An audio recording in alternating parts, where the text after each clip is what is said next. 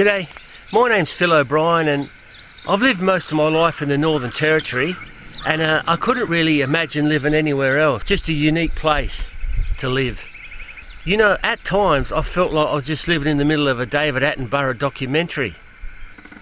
Most of my family come from Central Australia, so that's where I probably spent the first 10 or 15 years of my working life. But then I got a job one day on the coast in northeast Arnhem Land on the Gove Peninsula at a crocodile farm. Bang, all of a sudden my world just opened up. I was like born again. I went through like an epiphany. I was on the coast, I was by the sea, I couldn't believe it. It was a dream come true. And the Aboriginal people that live there, their knowledge of that area, the spirituality, their understanding of the balance you need in nature to keep things perfect. So then I wanted to immerse myself even further, so I left crocodile farming and I got a job on a mackerel fishing boat. Very sustainable the way we did it because we never caught much. And then I went into pearl farming. The beautiful clean water, Arnhem Land, full of nutrients, clean. Just a perfect environment for that industry.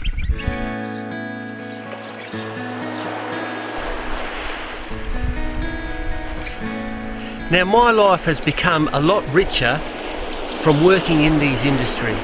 But to keep these industries alive and well for the future generations and for the economy, our coastline has to be kept healthy and clean. Some of those pristine beaches in Arnhem Land, you could go 20 or 30 kilometres, you would not even find a footprint.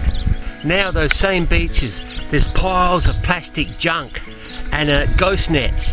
Now the ocean currents are bringing all that rubbish to our beautiful pristine Arnhem Land coast and just dumping it there. It's the people using the ocean as a garbage tip. That's the problem. It's up to this generation, our generation, to make a stand and keep our coastal environment clean and healthy. It's up to us. We can't pass the buck. We can't handball it. There's nowhere else to go. It's up to this generation. From the bloke fishing that just chucks his old line on the beach there on a couple of Woolies plastic bags that some turtle goes and chokes on later, all the way up to the politician making the laws. It's everyone's responsibility. We're all in it together and there's things we can do. We can support governments that put the environment as one of their priorities.